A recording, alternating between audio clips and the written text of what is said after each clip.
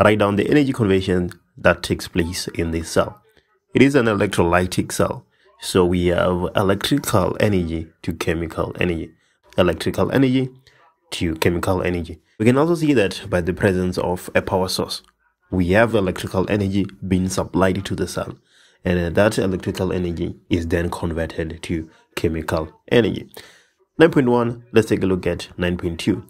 At which electrode A or B will pure copper be deposited? 9.2. Right, so pure copper, it will get deposited at the negative electrode, meaning that the answer to 9.2 should be B. Let me show you why it will get deposited at the negative electrode. Take a look at this. We have CuCO4, which will break down to form copper 2 plus SO4 2 minus. This is a positive ion. This is a negative ion. The positive ion will get attracted to the negative electrode, which is B, and that's where a reduction is going to take place. So that is why I'm saying that the pure copper will be deposited at B, because it is negative, and copper 2 plus will be attracted to the negative electrode as positive and negative attracts. 9.2. Let's take a look at 9.3.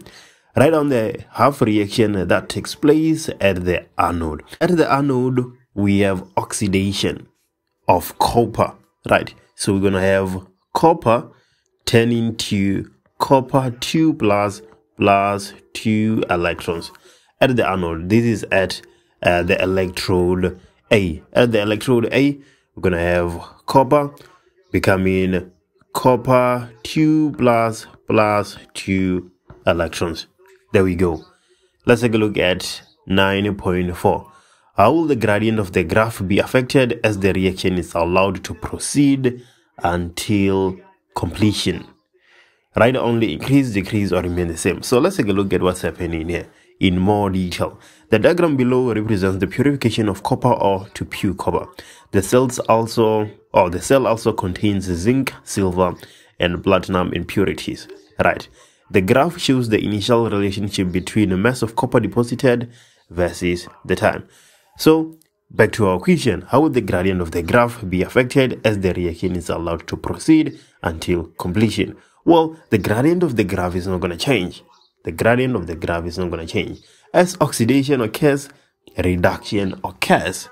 So, we are never going to reach a point where the mass of copper deposited, well, the rate at which the mass of copper deposited goes down, we're never going to reach such a point, or a rate where it increases. The gradient will remain the same throughout until completion.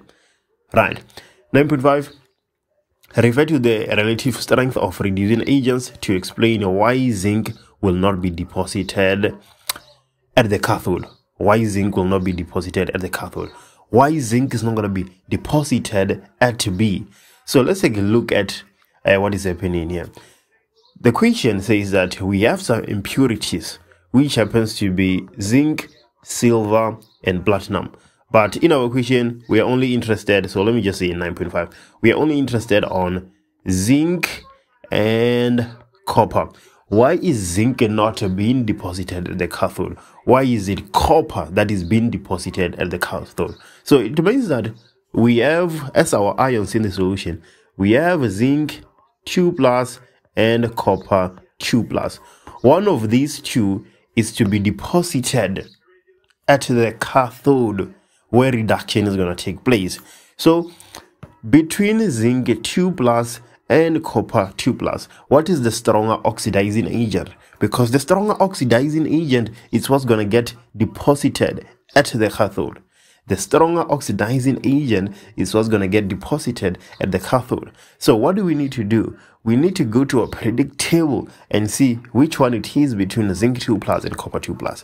The question says, why is zinc not being deposited at the cathode? So obviously we already have our answer, but I'm just trying to show you where it is coming from. Copper 2 plus is a stronger oxidizing agent compared to zinc 2 plus. Let's go to our table so that it can be easy to see.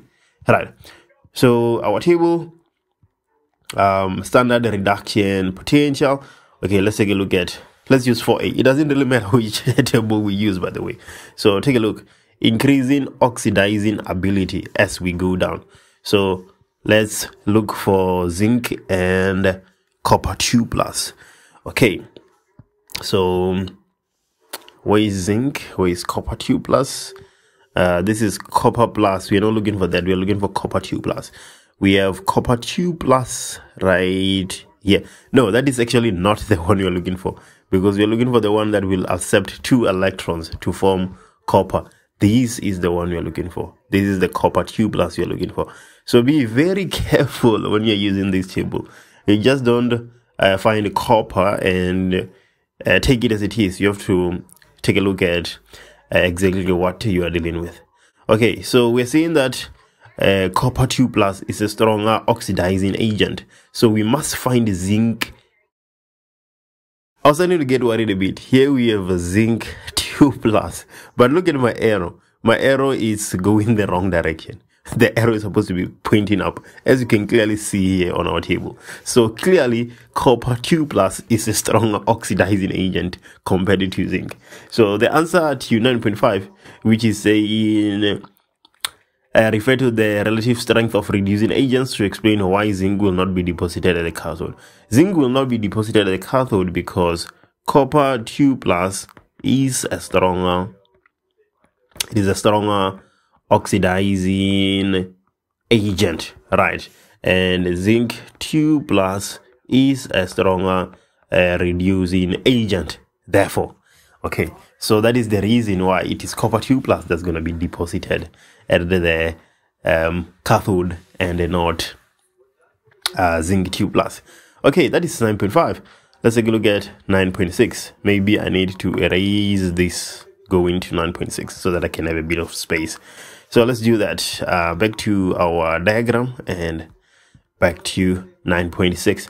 So 9.6, when the current flows for 30 minutes, 15 grams of copper was deposited at one of the electrodes. Okay, and then 9.6.1, calculate the number of moles of copper deposited. Well, quite an easy equation because we are given the mass. So we are really sticking to the basics. Number of moles is equals to the mass divided by the molar mass. Right, and then the mass is 15 grams. The molar mass of copper, that is 63.5. When you put that in your calculator, you get 0.24 moles. Right, it's quite a strange equation, right? Because you're just calculating the number of moles. No trickery whatsoever. 9.6.1, let's take a look at 9.6.2. Determine the number of moles of electrons that flows through the circuit while 15 grams of copper is deposited. 1 mole of copper gives us 2 moles of electrons. Right, it sounds very wrong to say 2 moles of electrons, but you can see the relationship here. For 1 copper atom, we have 2 electrons. So if we're saying that the number of moles of copper, well, we're saying copper is 2 electrons. If we're saying it is 0.24, then that of electrons should then be 0.48 moles. So there we go. That is question 9.